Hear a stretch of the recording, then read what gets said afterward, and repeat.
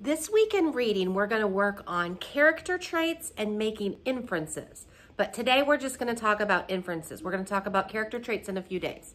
Now, you may or may not have heard that word inference or infer. And it's a fancy word that puts together clues from the text versus with our background knowledge, our schema. We put them together, we come up with an answer, we come up with an inference, okay? Clues from the text, our background knowledge, what we already know, put them together, we get an answer, we get our inference. Some people like to find their background knowledge, like Mrs. Harp and I like to call it, in our mental filing cabinet. Our brain is like a filing cabinet full of all kinds of information, all kinds of background knowledge. So when we make an inference, we use our filing cabinet. We pull it out, we go through all the folders, and then we come up with our background knowledge, okay? So let's use our filing cabinets today for a PowerPoint on inferencing. Well, let's see. Mystery box. What do you think it is? What does your filing cabinet say? Wait a minute. Holes? It's heavy? It's moving? There's scratching, whimpering, a small bark. Did you make an inference on what's in the package? It's a birthday puppy. Yay! Woo. Okay, what did you just do to solve the mystery of my birthday gift? You made an inference, boys and girls. Making an inference means reading between the lines. So if there's two lines here, you're kind of reading what the author didn't write. You're using your schema, it's a fancy word for your background knowledge or your brain filing cabinet, and text clues. That's where you come up with your answer. Your light bulb goes off. When will I ever make an inference? You make them all the time. You just might not have known it was that word. You remember seeing a note go home to your mom in your take-home folder. The note was a reminder that tomorrow, that picture day is tomorrow. So here we've got clues. You're cluing in. You wake up early for school. As you sit at the kitchen table, eating your breakfast, you hear your mom rummaging through your closet.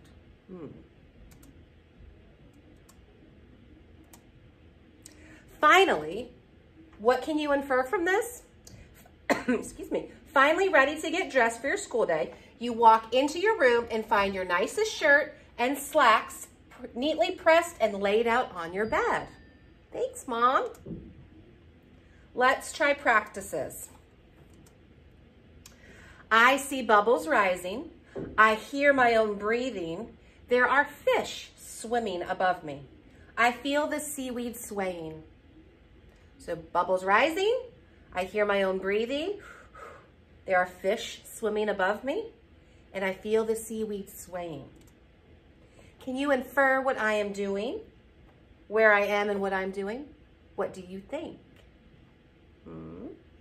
Let's think. What do I think? Scuba diving. Now, hang tight. Let's go back, because I bet some of you just said swimming in the ocean. Scuba diving, because you're hearing your own breathing from the mask. It's called a regulator. I'm a certified scuba diver. Otherwise, can you breathe underwater when you swim? No. No, you can't breathe underwater. So when we look at our clues, bubbles rising, which you see when you swim anyways. I hear my own breathing. Now we know we can't breathe underwater unless we have a scuba mask on, okay? Fish swimming above me, so I know I'm under and I feel the seaweed. So a lot of you probably said swimming in the ocean, which you're kind of right, but you have to look at all the clues. I hear my own breathing. You don't hear your own breathing when you're swimming, okay? Scuba diving is really cool. I haven't done it in a long time, but it's really cool. I hear screaming. Ah! My stomach feels funny. Can you see my hair blowing? I'm feeling excited. So let's think about our clues. I hear screaming. So my background knowledge says it could be a good thing or a bad thing. My stomach feels funny. My background knowledge says I could be sick. Can you hear my hair blowing? Or can you see my hair blowing? So that means there must be wind moving, right? And I'm feeling excited. Screaming, excited, wind is blowing really fast, and my tummy feels kind of funny. Can you make an inference from these clues and what we know and what our brain tells us? Can you infer where I am and what I am doing? Did some of you think roller coaster? Yes. Screaming because people scream. The wind is blowing because you're going so fast. Tummy feels funny because you're going up and down. Mrs. Peters, does not like roller coasters. No, thank you. No, not for me. So, making inferences means reading between the lines. You're using your schema. That's your background knowledge. That's your brain filing cabinet that you go through the files to figure out what you know. Your clues in the text, and that gives you the inference, the answer. We are going to work on this more tomorrow and later on in the week with our Making Meaning story. All right? So just remember, background knowledge, your filing cabinet, plus your text clues gives you your inference.